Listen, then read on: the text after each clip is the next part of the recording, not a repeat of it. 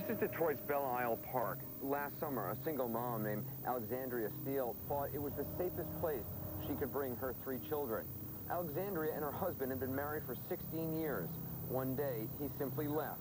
He abandoned the family, and Alexandria spiraled into what she calls a mental breakdown.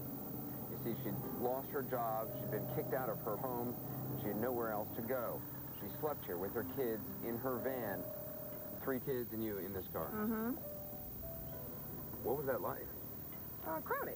Can you show me how you all sat in here? I sure can. Mm-hmm. Okay. Right here, this was basically where I slept. I would let my seat back a little bit for some leg room. My daughter would do the same. She would let her seat back and rest the seat back. And one of my sons would be on this metal seat here. The first night, when you realized you're going to have to sleep in here, what was that like? A lot of tension, a lot of arguing and stuff. Yeah. No, that night was scary.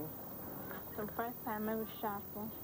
We had peanut butter and crackers in a little box on top of our suitcase. That was dinner. Lunch. Yep. First couple of days we stayed, it was school days. We made it to school on time. You made it to school on time even though you were sleeping in the car? Nobody would really notice that we slept in the car because we kept ourselves clean and neat. While the kids were at school, Alexandria did cleanup jobs at construction sites for extra money. And did it seem like there was no way out? I couldn't even believe I was there. But having the kids with me just kind of made it seem unreal. How could this have happened? I didn't see an end in sight. Did you feel guilty at times?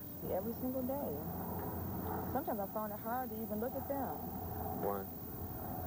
Because these are people I brought in the world, and I'm responsible for them, to feed them, to clothe them, to house them and everything, and I couldn't do that. Now that's being a failure to me. Thanks to Mom's Place, a community organization that helps single mothers get back on their feet, Alexandria now lives in her own home. She's working part-time and is back in school. We've got over 10,000 people homeless in Detroit every night. 10,000. Are there a lot of single moms with kids out there? That's probably the majority of what's out there. The majority? The majority. And most of them are not addicted to any substance. They're not mentally ill. They lost the house because they lost the job.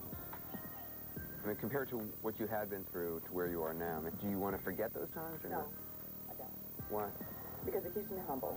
I don't ever want to forget. It can always happen again. Or it can happen to anybody.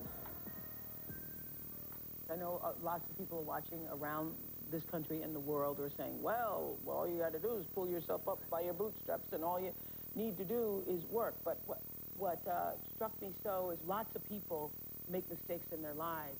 They get a break and you get another chance, and you get another chance. But when you pour, one strike and you're out. And when you don't have a family who loves you or who can care for you, the only place to fall back on is the street, and the street is pretty damn hard. And what do you think causes the cycle? We met a lot of people, Michelle.